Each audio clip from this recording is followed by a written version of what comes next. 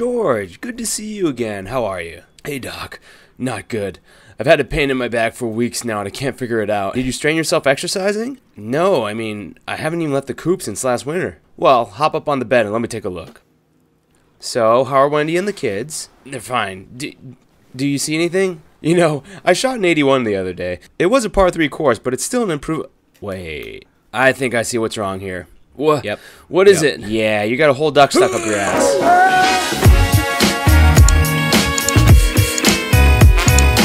What's up, guys? Welcome back to the Cheesy Does It Cooking Blog. Today we're making another Thanksgiving special, turducken. What's a f***ing turducken, you ask? It's a chicken wrapped in a duck, wrapped in a turkey. It's like a bird burrito. You're gonna start by deboning all 3 birds. This might be the first time I've ever used a knife on camera, so I figured I should actually show you how to cut this instead of screwing around. So here we go. Start with the inside birds first. In this case, the chicken. You do this because you want to practice deboning so that by the time you get to the turkey, you've got this down. Start by cutting down the spine on each side. Then cut off the wingtips and tail. We'll use this for gravy. Then pop out the leg joints like this. It's just like cracking your fingers, except you're dislocating his femur from his hip. Cut through the wing joint, then the leg joint. Then work your way down to the rib cage, removing the meat from the ribs. Do the exact same thing on the other side. Wing joint, leg joint, work that body down. Then cut around the wishbone and start pulling upwards. The carcass should peel right out. Boom, baby. Crap! I forgot to take out the leg and wing bones. For the leg bones, just cut around the bones and scrape until you can pull it right off. The wings I'm just going to cut off and eat later because there's no way I'm going to try that.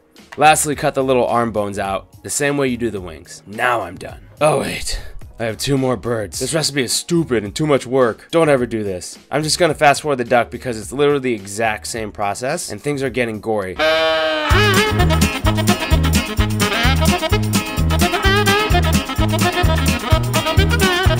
Sexy. One note I'm going to make about the duck is that you do need to cut off the excess skin. This won't cook when it's on the inside and it's just not that pleasant. Leave the skin on that's attached around the meat because that skin holds it all together. Now for the turkey, you've had 2 birds to practice on. Make sure you don't puncture the skin at the bottom of the breast when you're removing it from the ribs. It's super important.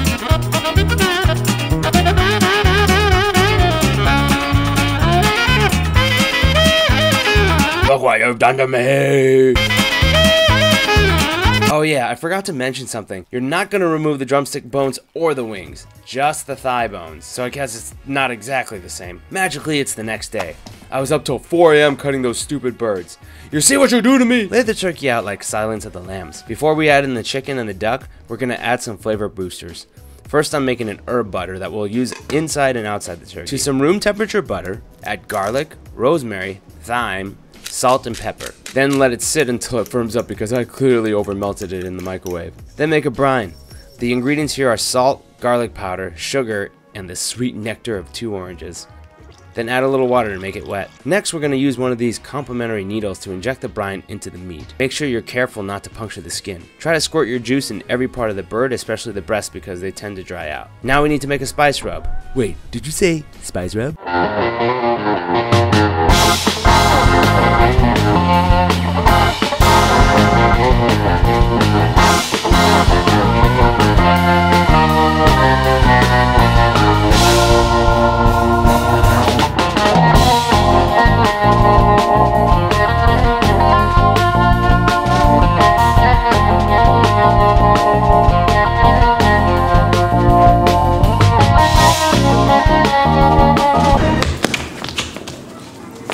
In our spice rub, mix together the crap on the left. As usual, measurements in the description, link below. Sprinkle on this flavor dust thoroughly. Now we need to add the stuffing. This is the same stuffing of my last video. I think you should check it out. It's definitely not from Chi Dynasty. This stuffing is made with oyster, not doggy. Add a layer of stuffing, but don't overdo it. We still have 2 more layers. Now add the chicken in the same direction as the turkey. Breast on breast, thigh on thigh. Usually you should add the duck as the middle layer. However, I'm going to put the duck in the center because duck tastes better at a lower temperature than chicken or turkey. If it's in the middle, it won't cook as fast. Do the same thing as before. Brine all the parts, add a coating of seasoning, then stuffing. Lastly, add the duck layer. Now take a wild guess what we need to do. Yeah, you're intuitive. You seem like you're a reader. Okay, the last thing I'm going to add is some garlic cloves right in the center, and my mini pocket knife that I use for good luck. Now we need to sew this baby's butthole shut. I'm using butcher's twine and a regular large sewing needle. Start by tying 1 single knot at the top of the breast. Make sure you go through the skin and the muscles. If you go through just the skin, it may tear. Then rotate the bird around and start stitching up from the booty hole. Then work your way up to the breast. I know this is a little graphic. It's like that show Nip Tuck, but instead of tummy tucks and boob jobs, you're shoving an animal inside of an animal inside of an animal and burying the evidence.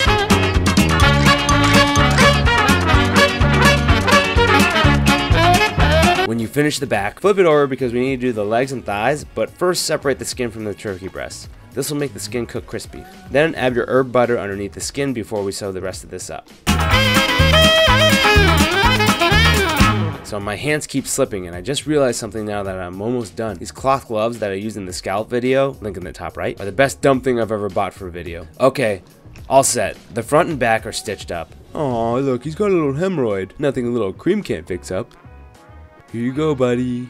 Last thing we do is truss it up into a tight package. This way it'll cook evenly. Start by bending the wings behind the body, then tie one knot around as a starting point. Go around the legs and tie them up to the front. Then finish back at the legs again.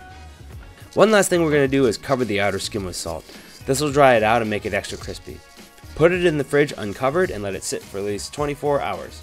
Meanwhile, I'm going to make a turducken stock that we can use for gravy or soups. I'm not going to go into full detail how to make a stock because I've done this video before. The only difference is to stuff the chicken carcass into the duck carcass into the turkey carcass and cook it out with a mirepoix. Okay, another day has gone by, and today's the big day, Friendsgiving, where your friends will judge you on your decision to abandon the traditional turkey for a turducken. It's a lot of pressure, so I'm starting my day off with a Bloody Mary. Here I have some vodka, and all I need is to add the blood. Layer the bottom of the baking pan with some veggies like onion, celery, garlic, carrots, and baby carrots. We eat children too. Break up the onions a bit. Next, add in the guts of the 3 birds. Here we have wingtip, tails, kidneys, livers, 2 hearts, the duck was a terrible person, and penises. Believe it or not, this was the turkeys. Add on a baking rack and a little oil to keep it from burning. I also added some rosemary and thyme. All of this combined with turkey drippings is going to make a really good gravy. Okay, here's our turkey. After it's been drying out for about 24 hours, you can see the skin is tacky. This is good. Side note, make sure you take your meat out at least 4 hours before cooking so it can warm up to room temperature. You'll see why soon. Grab the rest of your herb butter and coat both sides. When you put it in the oven, put it thigh side up. We're going to cook it 50% of the time on this side, then flip it and finish it with the breasts up. We do this because the top cooks faster than the bottom. The dark meat in the thighs should be cooked to a slightly higher temperature than the breasts. This will ensure your breasts are juicy. Pop this in the oven at 325. Okay, it's been 2 hours. I'm using a meat thermometer to poke around and gauge the inside temp. Try to guess where the duck and chicken are. In this case, the inside is a little too far apart from the outside in temperature. I didn't rest it long enough. But that's okay. All you need to do if this happens is wrap it up with some foil and reduce the heat to 225 until everything balances out. Okay, another 30 minutes has gone by and there's about a 10-degree separation. That's good. Let's flip the bird over and cook the breasts. Ooh, that's hot. BRB. Best purchase ever. Pop it back in uncovered at 350 until the breasts get to 155. And there we have it. Beautiful and golden outside and about 154 on the inside. Let your turkey rest for at least 30 minutes. The heat is going to continue to rise to about 160, and that's exactly where you want to be. So I removed the legs and wings. Take a look at this baby. Juicy breasts, medium rare duck breasts, it's just perfect. Last thing I'm going to do is make a quick gravy with the pan drippings. Heat up the whole thing to a boil and add in a couple tablespoons of flour. Stir until you get a roux. Then add some of that homemade turducken stock. Reduce it until it thickens and season to taste. Mine tastes like penis. Okay, there you have it, guys. I've chopped the meat into the smorgasbord of protein. We have gravy and all kinds of other crap for Friendsgiving. Sorry for the camera work, guys. It has been a long day and I have no idea what's wrong with me.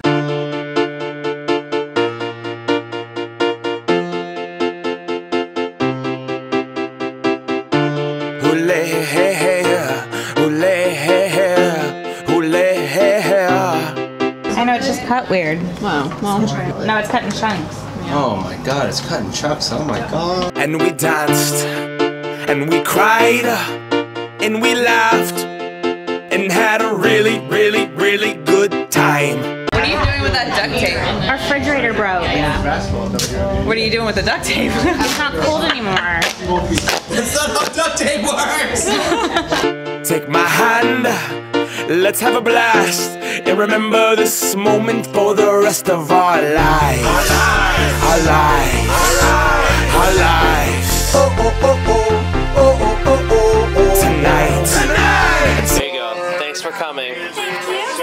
Okay. That's it for today, guys. Make sure you look at Sissa. Follow me everywhere at Cheesy Desert Cooking. I did not actually put preparation H onto the turkey. That would be gross, but they don't know that. Who wants the good luck meat? Me! Is that good? So good. Oh. I'm afraid of how you show. Oh my god! And we danced, and we cried, and we laughed, and had a really, really, really good time.